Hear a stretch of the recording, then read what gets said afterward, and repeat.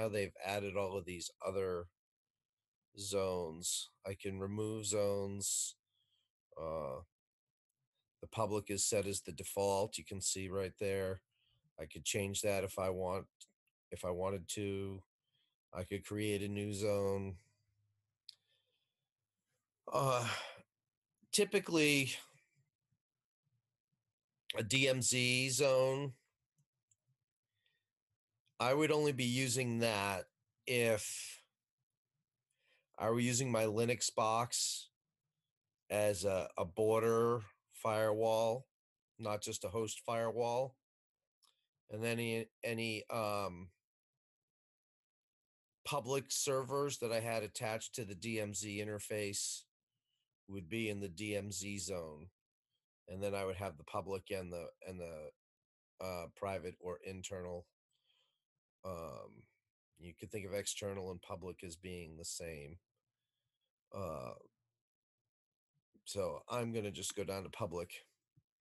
Now, this is kind of one of the nice things that they have done. This is a change in the interface. So, for example, if I were running Apache, I could just add it, assuming I'm running it in SSL, uh, allowing the DHCP v6 client is not a bad idea.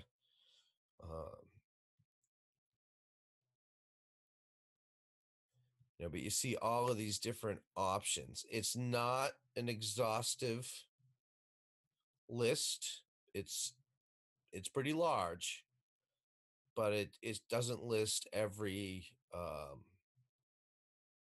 server service that you might want to use. So, for example, if you wanted people to, you probably wouldn't be doing that on a public interface, but if you wanted people to attach via Samba, Samba makes a Linux box look like a Windows server, then you would want to add that if the firewall's on. SSH, if you wanted people logging in securely, you could add that.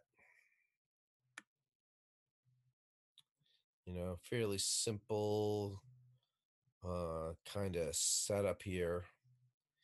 They also took out a couple of things that they used to have. They used to have something in here that made it really easy to set this up as an internet sharing box if you wanted to set this up as a border firewall.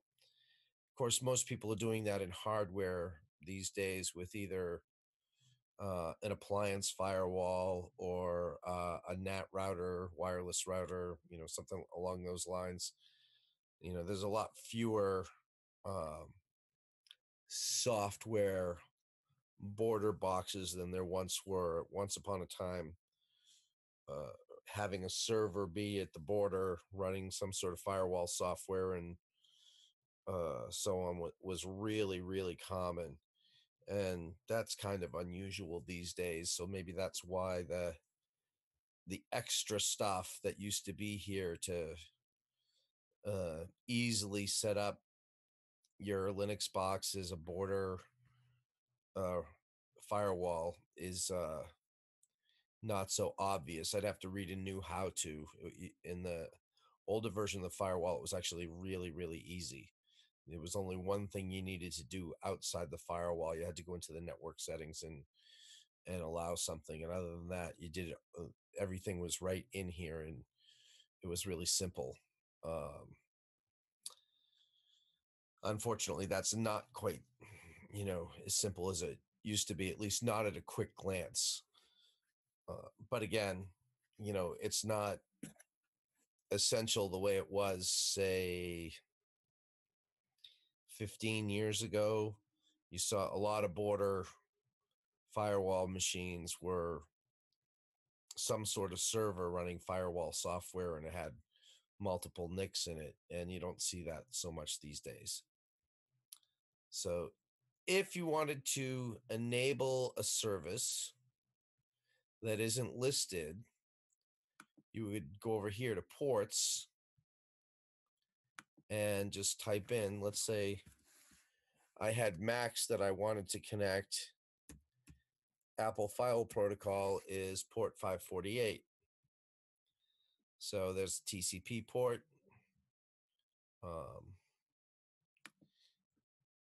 And let's just say I accept all of these. If we go back in and look, come on. If we go back in and look,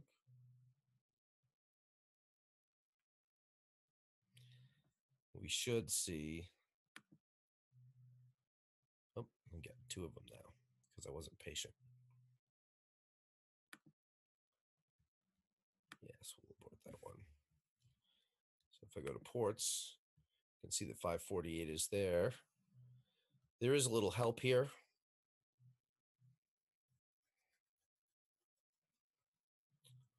And they give you examples. You can put a range of ports in with a dash, or you can separate individual ports with a comma. I believe the space is essential if you're specifying individual ports. And if you're using the dash, there's no space with the dash. It's just ports dash, in this case, 16001 through 16009. But as I recall, the space with the comma after the comma is essential. So it's pretty simple, and remember, everything in Linux, in SUSE Linux, is one-stop shopping in YAST. If you go to software, you can go to online update, software management, you can add software repositories. You can get information about your hardware, add your printers, you configure a scanner, configure your sound setup, the keyboard layout, and there's partitioning tools, the sysconfig editor, the bootloader.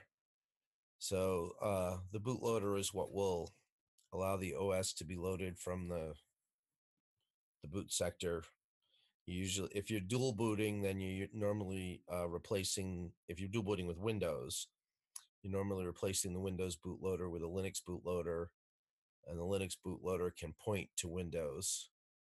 Services Manager allows you to control what's started on startup. Date and time is fairly self-explanatory. Kernel settings, you don't want to do anything here unless you really know what you're doing. Network settings, there's all kinds of things you can configure related to the network. These days, Linux defaults to using a network manager, but you could change that to using the traditional IFUP, which is, well, I'm going to show that because that would be recommended if it says it's being handled by network manager, which is fine.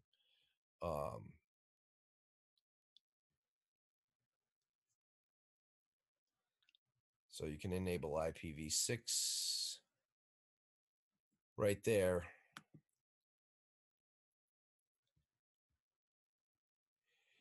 If you were running this as a server with a static IP address, you might not want to use the network manager server. You might want to do more traditional. There's an overview that shows you that, that it's getting DHCP. If we were not using network manager, we could edit it. You can set your host name. There's a default host name from the install. And you can customize your routing table here. And so that's kind of cool.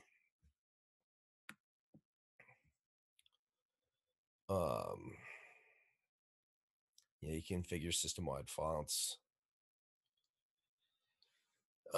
Directory server, that would be doing an LDAP server. This is where you can control all of your server services.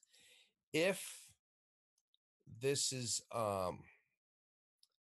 populated with a manager, but the actual server service isn't installed, what it would prompt you to do would be to install the server service for the management tool that you have here. And so that's kind of handy that it's going to tell you, oh, you need to make a modification and you need to install the service if you want to configure it. App Armor. So in the security and users, we might take a look at that later on in the class. It's a security feature that you can apply things by application. It's kind of cool. It also can create problems if it's misconfigured. I've had things come with App Armor settings turned on that I had things not working because of whatever was turned on in App Armor, and I had to go in and change the App Armor settings to get them to work. The Security Center, you can go through and do some hardening of your OS. You can configure who use sudo. Sudo is super user do. So people that can run super user commands, you can set that up as to who can do what, which is kind of cool. And this is where you can go to add your users and groups if you were managing multiple users on the system. You can take file system snapshots. That's kind of cool. You can look at your system logs. I actually usually look at the system logs in Terminal, but you can do it here. I haven't used this systemd journal, so I can't really comment on what that is. And then if you had specialized drivers for Linux, you can use that. So any questions about this? It's pretty simple and straightforward, I think. And it's really handy that it's all in one place. Not all Linux distros do that. It's one of the things that I really like about SUSE. Some people in the Linux world hate YAST. I love YAST. Oh, Tucker, you have a hand raised. Go ahead. Yeah, sorry, it was just a question that kind of got passed up. It was about the block zone. Mm-hmm. I was looking at it in my virtual machine, and it doesn't change the description text. Block is blocked, right? I would think so. That's new in that's fairly recent. So I haven't delved into the block zone. I'm going to hop back to the firewall. Let's take a look at it. Security and users.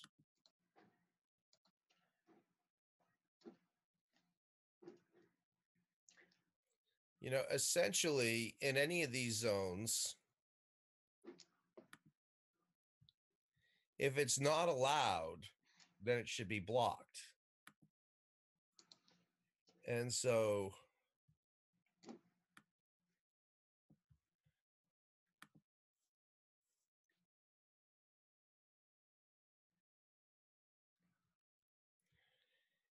I'm not sure what the purpose of this, why they have this zone called block.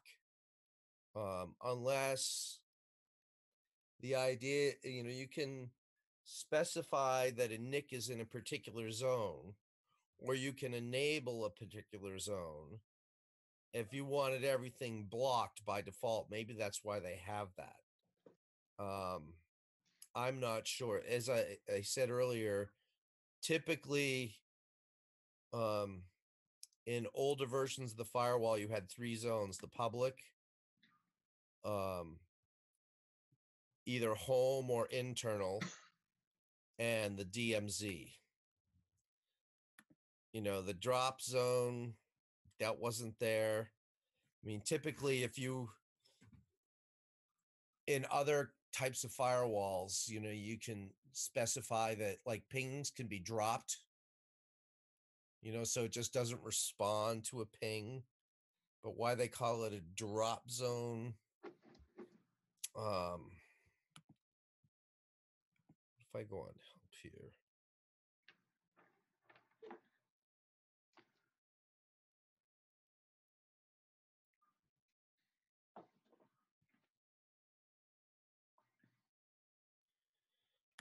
Yeah, so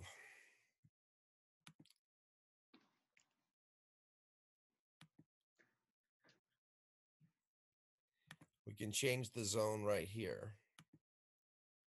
So if I wanted it to be in the public zone, for example. So I'm assuming they created the block zone so that you could have everything be blocked. So you could have all of these set up. To me, it kind of adds layers of confusion to have them in here by default. I'm actually not real excited about this. I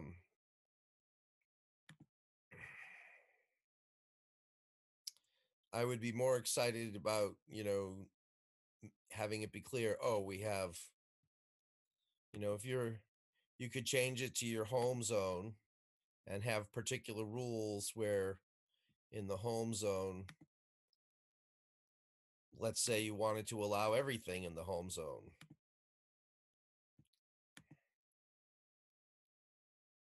And I'm going to go back in. Come on. You can do this. There you go. So there's the home zone. Oh, I added all, but it didn't stick. Why not? Didn't I say accept, not abort? Accept.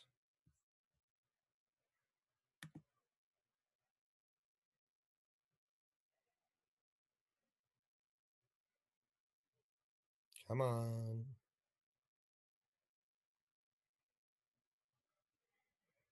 Today. Thank you. There we go. I must have hit abort by accident earlier. So the internal is different. Public's different.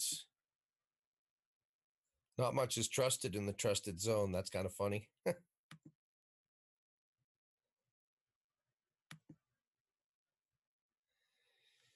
So that way, so I think that the purpose of this is just my best guess without doing a little more looking into the background. I was, I didn't really look too much at the firewall because I've used it for years and the interface hasn't really changed very much. And then I opened it today and I was like, oh, look at that. The interface has changed. So what I'm thinking is that they have these different zones set up so that, if you're on a laptop, you can go to the interfaces. Oh, look at that. It didn't change my zone. That's interesting.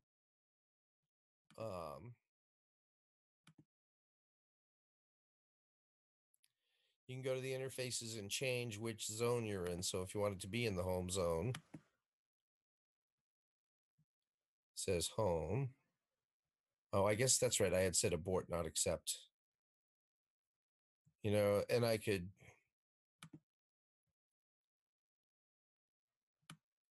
do a public thing, a customized thing here. So I have all of these set up different ways depending upon where I am. You don't need all of these if you're not on a mobile device. If it's not a laptop and you only have one NIC, you could delete them all except for one and just set up how you want the firewall just to eliminate confusion. I believe, I think they set up this block zone so that if you're traveling, when you're in a internet cafe, you can just block everything. I'm not sure what the difference is between block and drop because from here, the configuration looks identical. There's nothing allowed. And in the block, there's nothing allowed. So that having these two seems redundant. And to me, having home and internal also seems redundant. I can see having a home and a work where they're both internal, but you might want different rules for a home as opposed to work.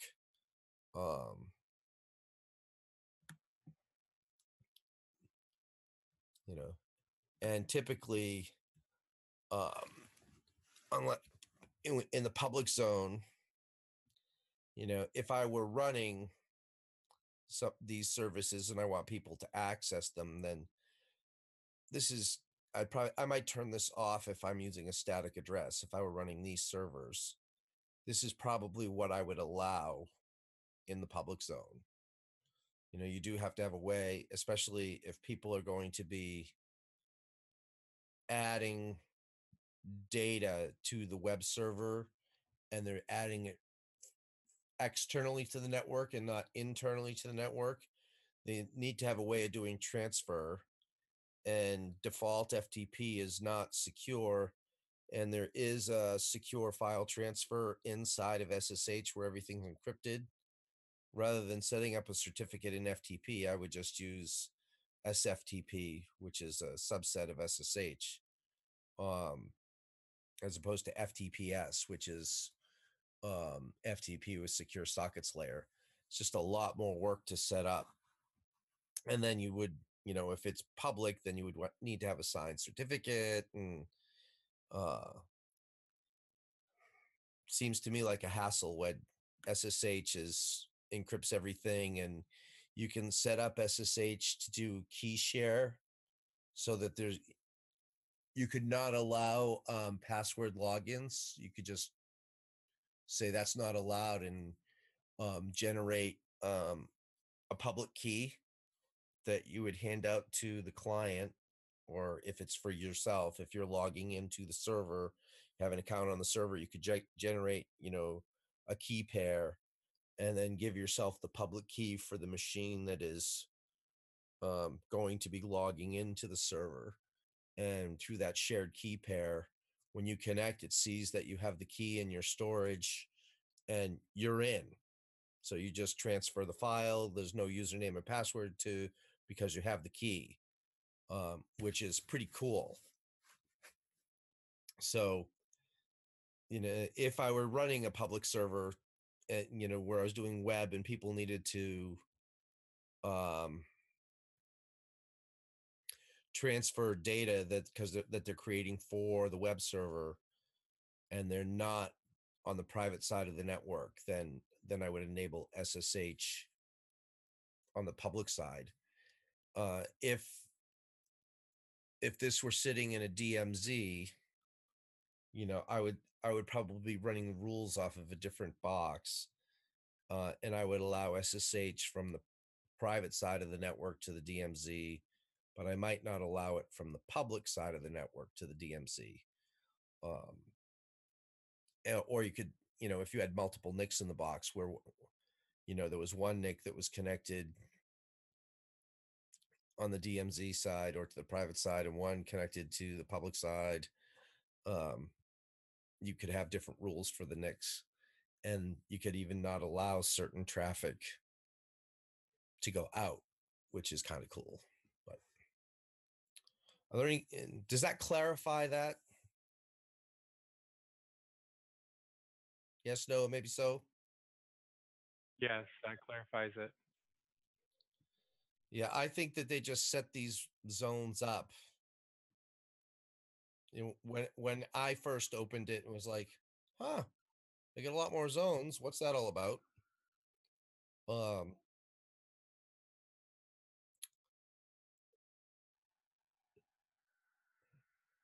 Hmm.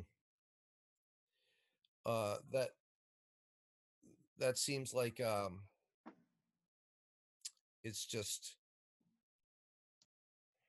to allow you to set up different settings and then put it in. I'm just gonna look at something here. More. Oh, there's a bunch of chats. Something weird going on with audio. Probably my audio. Okay.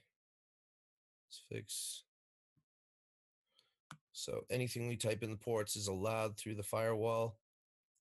Yes.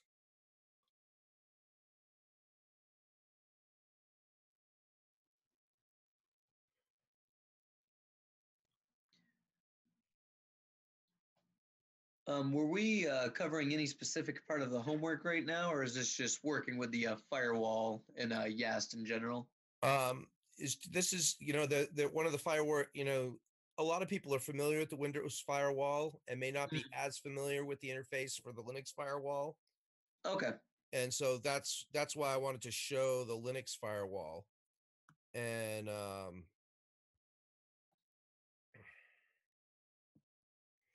yeah, anything that's allowed is, if you say a service is allowed, regardless of what the zone is titled, it's allowed.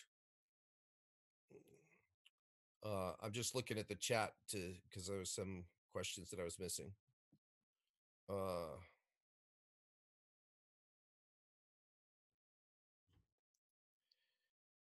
The shell version of the firewall that Robert showed. I haven't had a chance to look at his post. I responded. I think the last night I responded to homework was Thursday because I was gone for the weekend, and then I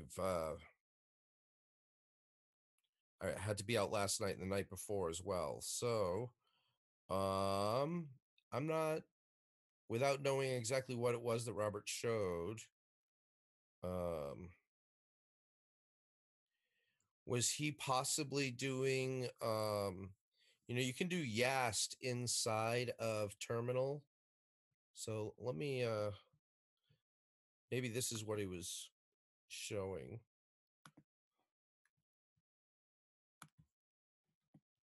Yeah, I'm getting the warning about almost out of time.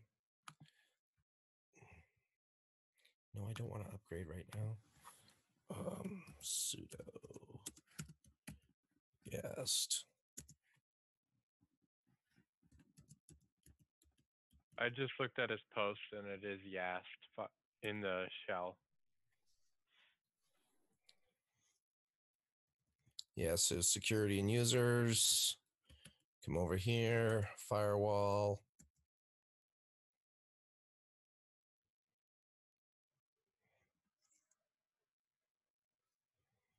And then it's the same kind of thing. It's just a text mode version.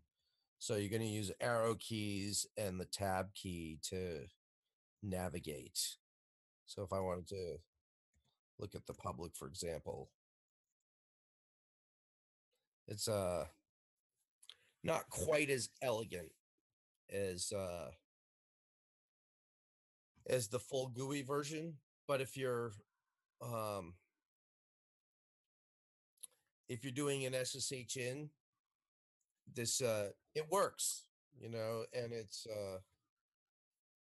fairly convenient to use. It does take a little bit of getting used to not having the mouse. And I'm going to do an Alt-R to abort. Yes.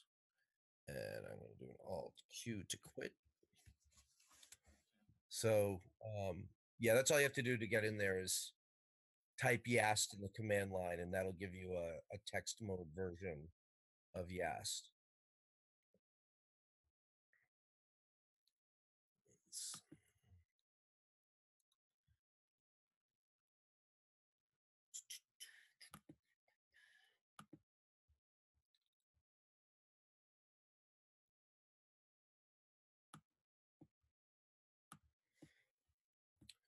Okay.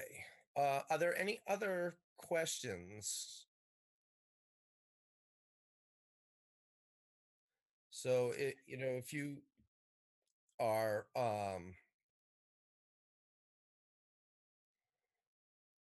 wondering about, if you were wondering about the Linux firewall, I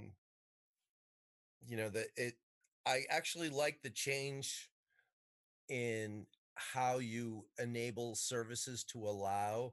They have the list on the left and you can click on the right. It used to be a little more cumbersome where there was a drop down menu and you would have to select in the drop down menu and then say allow rather than just having the big list. And so that's an improvement in the firewall, I think. Having all those extra defaults, I think, is a little confusing. If you haven't been around firewalls a lot, you can be like, well, what's that all about? So that's a little disappointing that they've done it that way, but somebody thought it was a good idea and it made its way in. Does anybody have any other questions, whether or not it's related to firewall or anything else? So tomorrow I will kind of catch up on everybody's posts. As I said, the last time I was in, I think was Thursday, and I answered everybody that by the time that I had logged in anyway, before I left town. And I know that there are some that have piled up since I came back. But I'll get all caught up tomorrow. And if you have any other questions, certainly feel free to shoot me an email. If you don't have any questions, I think we can call it a night. Are we good? I think we're good. Thank you very much. All right. Have a great night. You as well.